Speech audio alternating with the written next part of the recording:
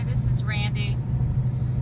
So this video is just for some of you who may be in the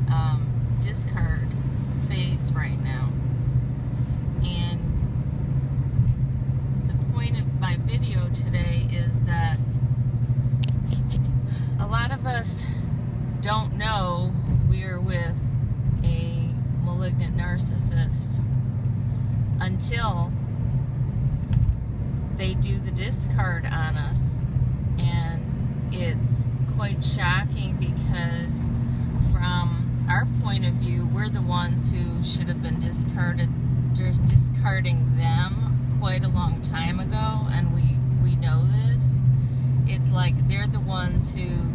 were hanging on, who were clingy, who had all these expectations and did a lot of future faking.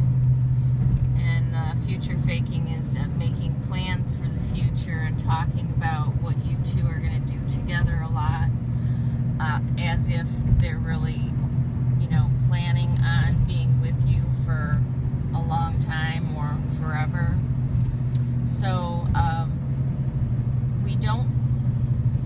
start a lot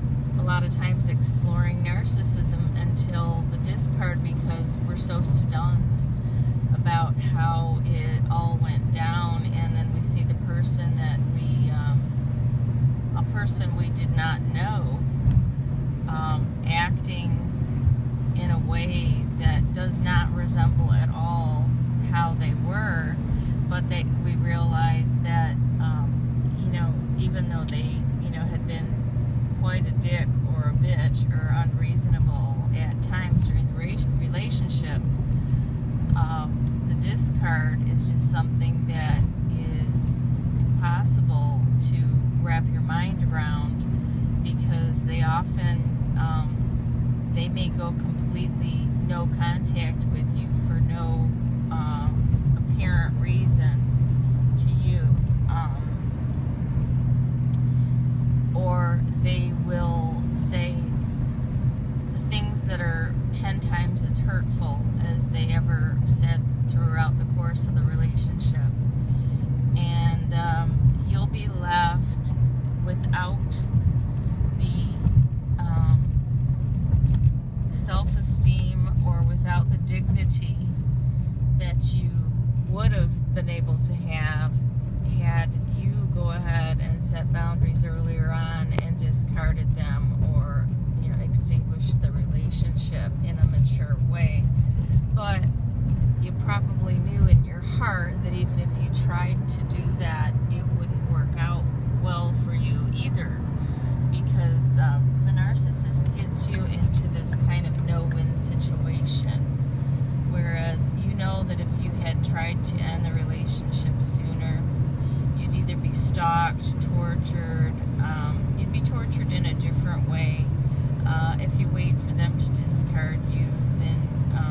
you're tortured in another kind of a way. So the best thing is to not continue a relationship with these people, and to end it as soon as possible, to get boring on them, get gray rocked, and let them kind of decide on their own to move away from you. That keeps their ego in place, and when their ego's left in place uninjured, they're less likely to lash out and be cruel to you. But if you fight back, or if you give the narcissist a piece of your mind as you're walking out, or as they are walking out, you will definitely pay. But in the end, it's tit for tat. You do get the satisfaction of being able to say what you wanted to say to them and tell them how they are. But the problem is they don't take anything to heart, and they don't take you seriously no matter what, because their defenses and denial levels are so strong that anything that probes at their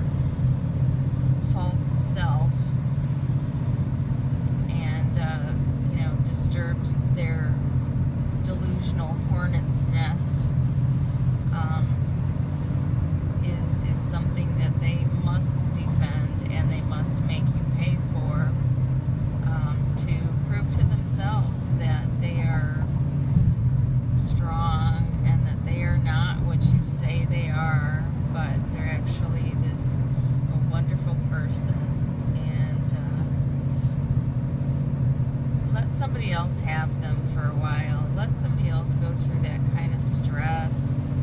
and that kind of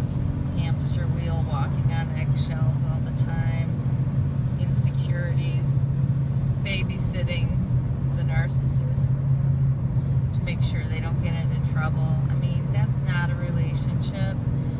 It's not an equal relationship, which is what I think most women, or at least that's what I am looking for, is an equal relationship, meaning equal power in the relationship, not one controlling the other, but both compromising to certain extents without breaking, personal boundaries and values. So that's all